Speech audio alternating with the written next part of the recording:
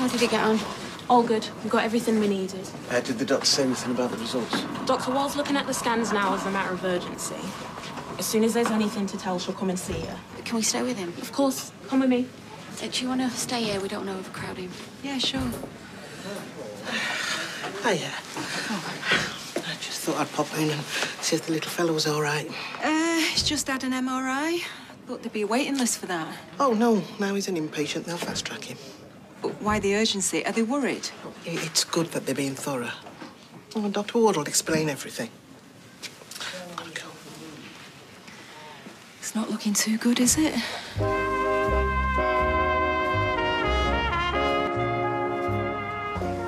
Have you looked at the scans now? Yes. You know what's wrong?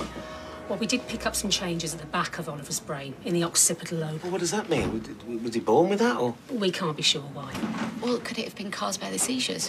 Well, actually, it's probably the other way around. The changes in the occipital lobe are probably causing the seizures. But why would it change now? Has he had a bump to the head, or...? Well, to get a clearer picture, we'll need to run some more tests. The next step is genetic blood tests.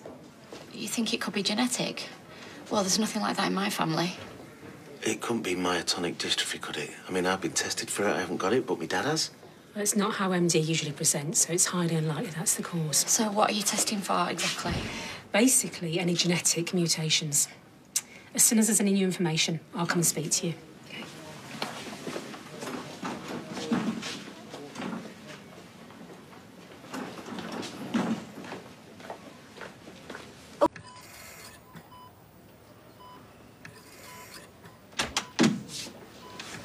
Hi.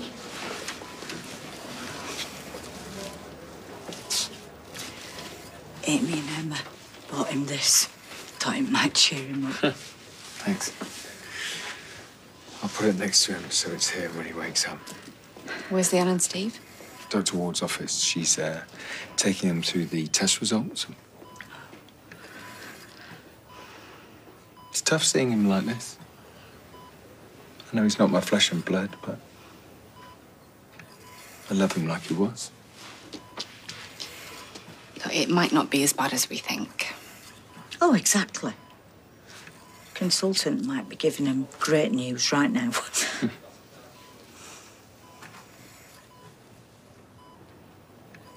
I'm sorry, but the results of the test we've carried out today have given us cause for concern. The indications are that Oliver's condition could be more serious than we first suspected. Well, are we still looking at epilepsy or something else? Well, the seizures have probably been brought on by the underlying disease. The results of the MRI, along with the initial blood tests, are leading us to believe it's more likely that Oliver has a genetic disease. You can still help him, though, can't you? You can still make him better. Well, it's impossible to say at the moment. I know it's frustrating, but we are going to need to run some more tests. Well, you said it's a genetic disease. Well, like what? Well, we've examined his blood, and a substance called lactate is higher than it should be.